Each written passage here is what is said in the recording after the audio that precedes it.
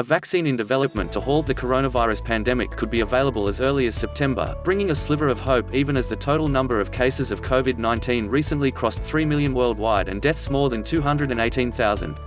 The trial of the vaccine developed by Dr Sarah Gilbert and her team from Oxford University has shown potentially promising results in rhesus macaque monkeys, and manufacturing has already started. If it is indeed found to be effective in humans and made available in September, it will be a phenomenal feat of human endeavor. The Coalition for Epidemic Preparedness Innovations, which is funding 9 different coronavirus vaccine projects including the Oxford one, had earlier said a shot could take at least 18 months to be rolled out, which by itself was an ambitious target.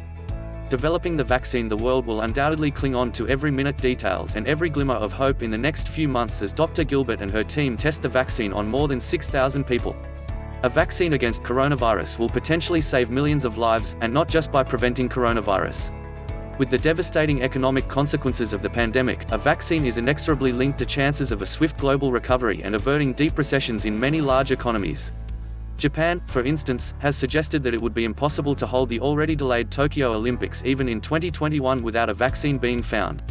Yet Dr. Gilbert's lab is only one among the several dozens of groups racing to develop the vaccine, and there's no certainty of a shot being effective in humans.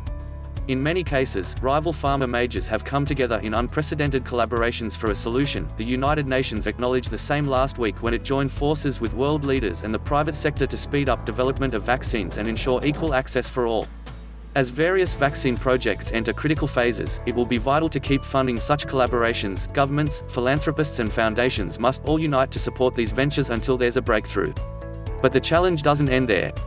Once a vaccine is found, it needs to be manufactured and delivered on a commercial scale, and that's where pharma companies must not be allowed to profiteer from the pandemic. The international community must take adequate steps to safeguard the vaccine from private greed and ensure that it reaches everyone who needs it around the world. Only then will such landmark collaboration lead to a fruitful future for humanity.